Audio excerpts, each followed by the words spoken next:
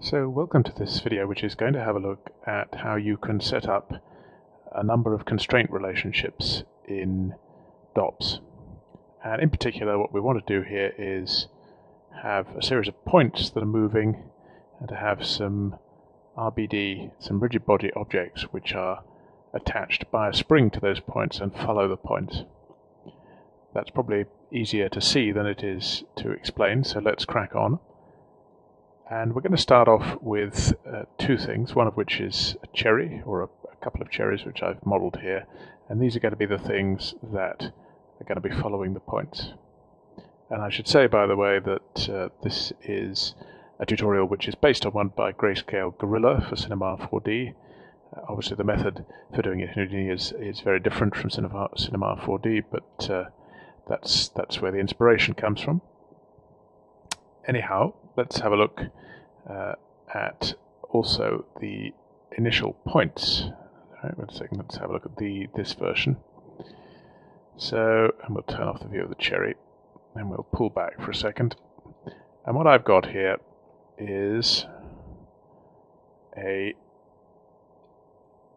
set of points scattered on a grid, and then a set of points scattered in a letter. So we have this letter, if we can zoom in on that, which I then expand a bit, and I convert it into a volume, and I scatter some points on it, and I make sure that I'm scattering the same number of points here as was scattered originally on my grid.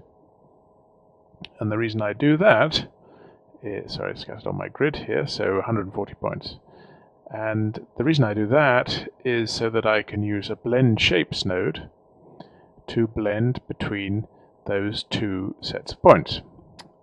And so what this will do is give us some points which, because I've animated this, start off, here we are, on a grid over there, and then over the first 50 frames they zoom in and form that letter, which you can see there.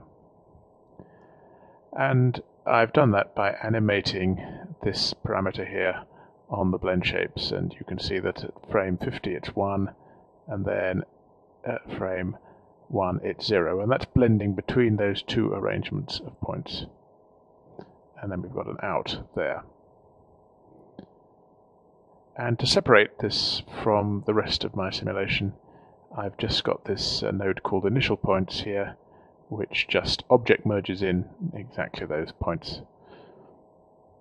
So what I'm going to do to start with is to set up a basic rigid body simulation where our cherries start off instanced to these points. So I need the cherry, and I need my points, and I need to go to the rigid body shelf and RBD point object. So let's select that, and I'm just going to go for standard RBD point object.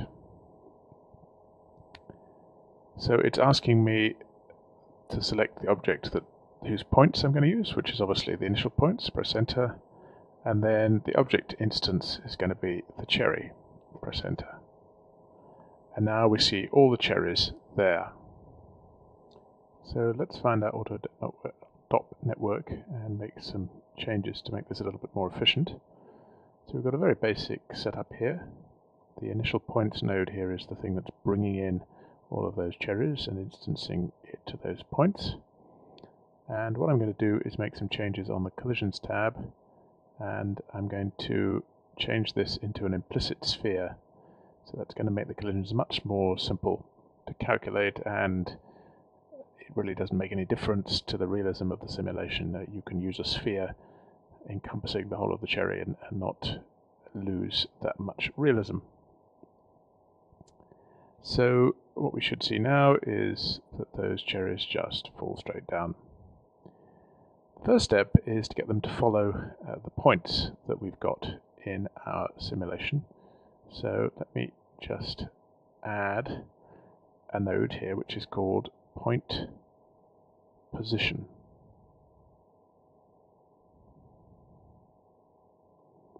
And what a point position node does is center your rigid body object on the position of a point.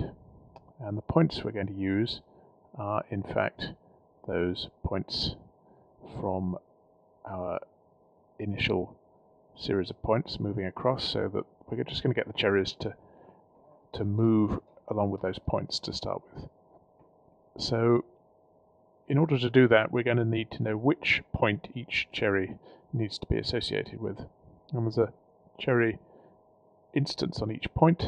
How do we know which point each cherry is instanced on? Well, if we have a look at the details view, and each of these things called initial points is one cherry, so let's open it up.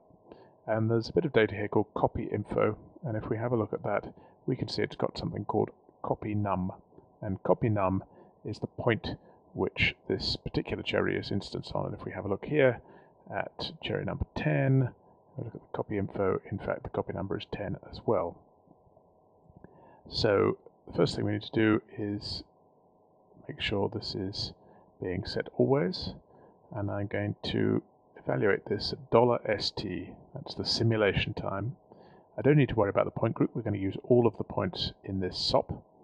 But I do need to worry about the point number, and I need to have an expression in here which is going to associate the right point number with each cherry. And that expression is a DOP option expression. And I can just say .net, which is the current .net, the object specification, which is $objd, so that each time this node is evaluated, it's going to be evaluated for a new object, and $objd is going to evaluate to the ID of that object. And then we need the subdata name, which in this case is copy info, as we can see there on the left, and then the field name we can see is copy num. So if we put this in, what we should see now is, as this moves through, those RBD objects have stopped responding to forces, responding to gravity, they're just following the points. Now that's not very interesting, I needn't have used a dot network to achieve that. I could have just used, for example, a copy SOP copying the cherries onto the points. So we need something a little bit more interesting. So let me start by, instead of putting this data, this point position data straight into the position of the RBD object. So what this is doing is overwriting the position that's been determined by the solver and just sticking in the position that it's getting from the points. Let's create a new bit of data which I'll call point position. And what we should see now is that these will just all fall down because the position is now being evaluated as before by the solver. And what we have here is some data in point position, which we can have a look at. There we go. So this now has our position here in the t variable, which is the position of the point, and we can see that changes over time.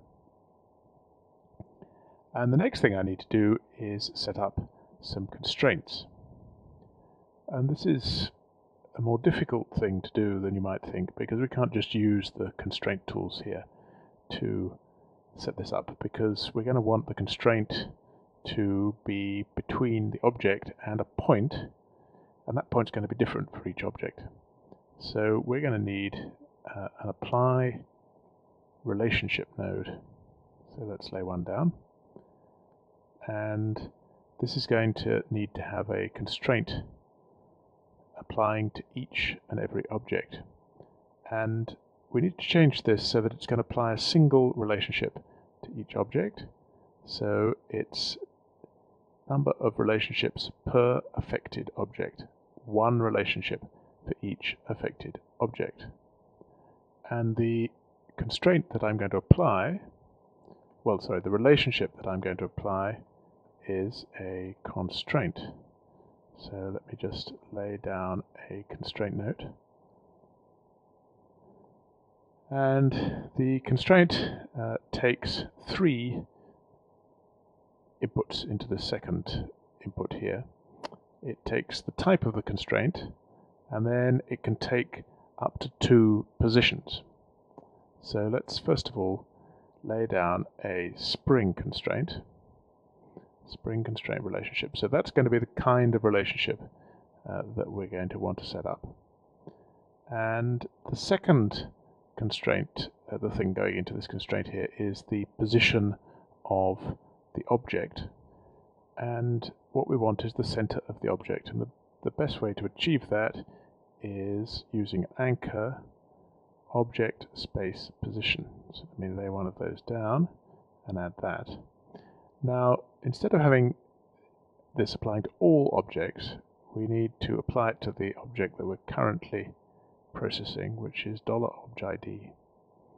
And it's going to just use the center, if you like, of the object as one of the things that's being constrained. That's what this has done. It's saying one of the constraints is going to be the center of our RBD object.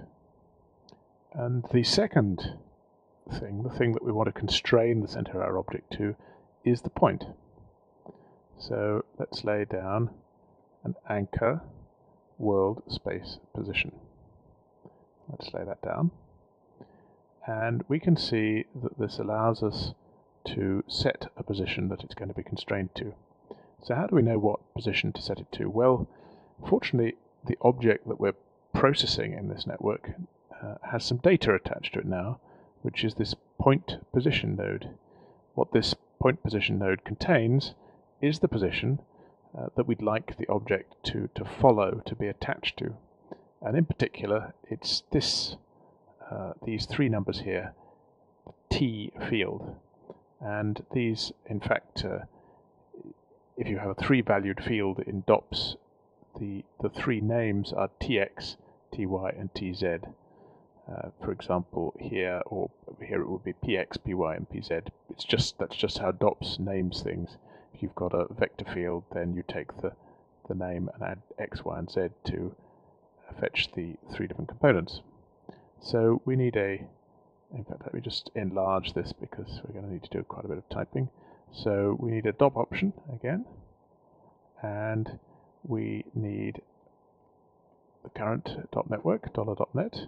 We need the object specification, objd. Subdata name is point position. And then, because this is the X component, we're going to get TX. Yep. And I'm just going to now copy this, and I'm going to paste copied expression there, and paste copy expression there. And of course, in the second component, I want TY, and then in the final component, we want TZ. So TX, TY, and TZ. So what that's going to have done is set a position of the other end of our spring. And that's going to create a spring relationship between our RBD object and the point that's moving. And that will mean that our RBD object will follow the point. And the other thing we need to do, of course, is to set the default operation. We need this to be updated on every frame. So the best thing to do is to put this to set always. And I happen to know that the default values here in the spring constraint are not going to work that well. So I'm going to put this up, say 1000. I'm going to have a rest length of 0, and I have a damping of 500. So quite big values there. Let's have a look at our scene view. And if everything has worked, what we should now see, we don't see, and the reason we don't see it is because I've still got the display flag on my gravity node. So let's just apply relationship, put it on the apply relationship node, and I don't want to visualize this, so let's turn off the guide geometry. And what we should now see, there we go, is that our cherries are now following the points, but they're not following them absolutely. They're following them because they're attached with a spring relationship to each point. So when they collide with each other, they will bounce around and try and get back close to the point which they're following. And that gives it a much more organic feel. Let me just look through the camera and we should see that more clearly. So there we go, we can see them bouncing around and then eventually forming the letter A. A few words about rendering this out. Now I've already got some materials set up on the cherry. You can see this material node is using the stem and the cherry materials to shade the cherry. So that's all right. And we've got our initial points which are going to be rendered, and those are in fact the cherries, and the reason the cherries are there because this DOP import node is fetching the geometry. And if we have a look at a render view, we can see, let's look through camera 1 and let's have a little quick render. And we can see they're all showing up. I should say also that I've got an environment light here. It's got an HDR map on it. Unfortunately, I won't be able to share that when I post the scene, but that's just a way of lighting the scene. The other thing that we need to do is to enable some motion blur, because let's choose a frame when these are actually moving. There we go. Now we can see at the moment, if we zoom in here, we can see there's no motion blur on these. They're being rendered perfectly without any blur, but they're moving, so they ought to be blurred. So let's go to our output and delete that. Let's just duplicate this actually and then call it final. And I'm going to make the renderer physically based rendering, and on the sampling tab I'm going to allow motion blur, and I'm going to increase the number of pixel samples, say up to 7 or something like that, because when you've got motion blur you need to have a few more pixel samples. But let's change this so that's using that renderer. And we see we're still not getting any motion blur. And the reason for that is because the DOPS network is going to create motion blur, or allow you to use motion blur, by adding a velocity attribute to the points of your geometry. So if we have a look here at this, the cherries as they're coming back out of the DOP network, well, you may not be able to see it there. It's off the bottom of the screen. I know you may be able to just see it. Let's move this up a little bit.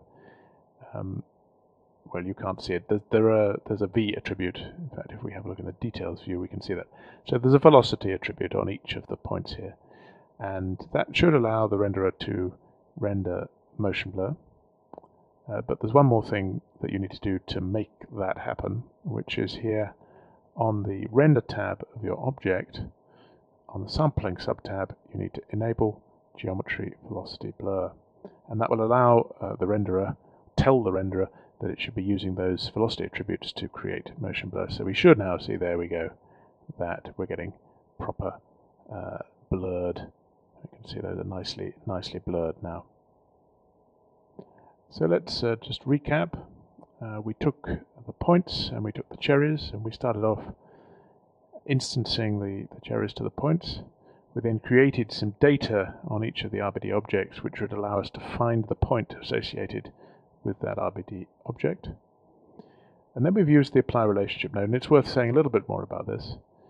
This is a relationship, this is a node which allows you to do some more sophisticated constraints. It's very powerful, it's very complicated, and in this case all we're doing is using it in a way which allows us to set up a different world space anchor for each RBD object. And we can only do that by using the apply relationship node. It won't work if we just added the constraint straight in. And the apply relationship node, number of relationships per affected object, is going to take each object, it's going to create one relationship for each object. That relationship is going to be this constraint. It's going to be a spring constraint, and it's a spring constraint between the center of the object and this world space position here, which is the point position.